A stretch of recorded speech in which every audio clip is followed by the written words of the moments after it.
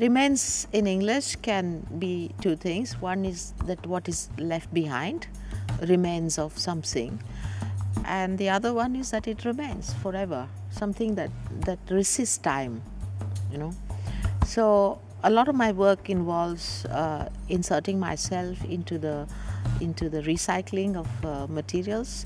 So at some point I enter the life of that material and I choose to bring it back into another space, which is the space of an artwork. So it gets another life, it gets another direction.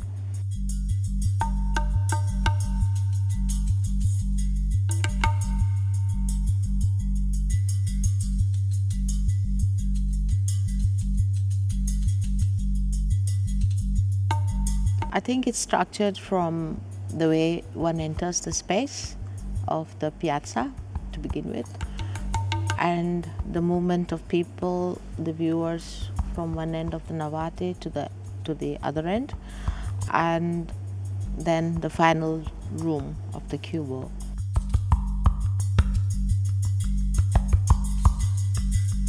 It was an engagement to see what is the entry work that's going to be and what is the nature of it. And we decided to combine two works that were versions of each other to bring them together in the piazza and to bring in a sense of theatricality in the first impression. So moving on from there, I did not try to make them theatrical anymore. They exist as they are. They occupy spaces to the extent that they can or want to. And so the second work is the other stones that are around me here, consisting of 200 stones.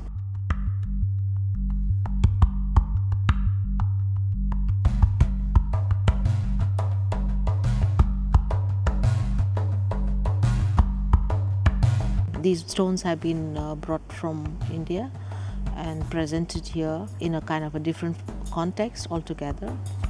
But I think the abstract nature of these stones, the block, the rough block of granite with the carved hole on the top with a border to it, is something that was also very important for me.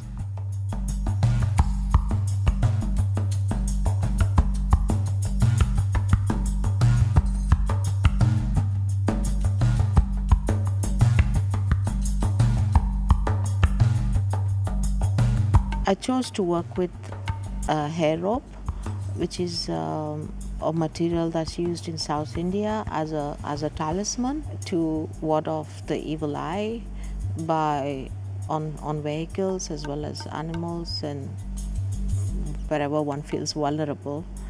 And they come into a 3.5 meter length, and the work here involves 15,000 meters.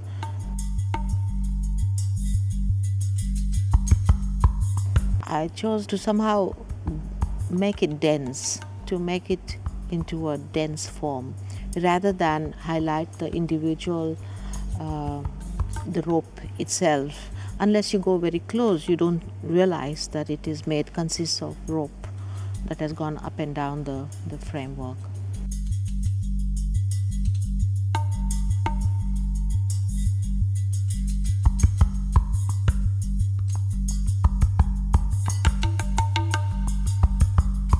In the cubo, I also decided to place on the floor the work collateral, which is made of incense material that has been made into shapes and kept on the frame, on the metal frame, and then slowly lighted to burn itself out into an ash.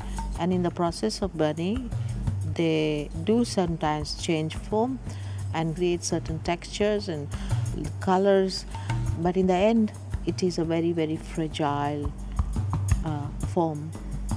And that fragility and the ephemerality of that, I think, is very much part of what the work is about. So it's on one hand very delicate, but at the same time very much talking about life as well, in the sense of transforming, by becoming transformed from one solid material into this very ephemeral material.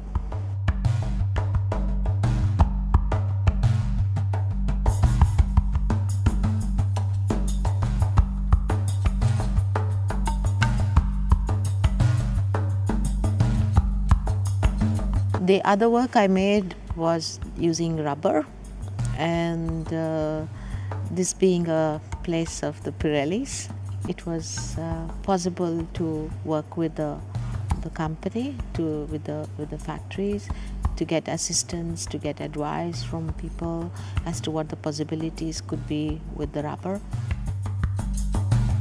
Finally, I chose something like about 20 centimeter wide rubber sheet, which had longitudinal lines on it, very quite handleable. Was not too thick in itself, and I chose to weave them through each other so that it created a kind of a large carpet-like foam. This was then placed over a table, which looks like it has collapsed under the weight of it.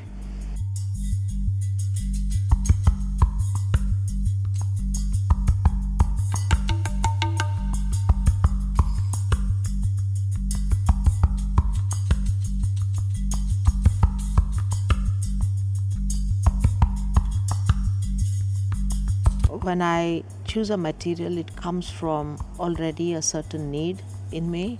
There's a certain thought process going on in my mind, and after having chosen it, I don't try to dominate it. I don't try to to turn it into something else, but use its materiality, its shape, to create what I have to create. So it's a complete dialogue with the materials, not my own will imposed on the material. Which is why I think in all the works that you see here, the source is never quite hidden. It's always there. It is what I do with it in perhaps a gentle way.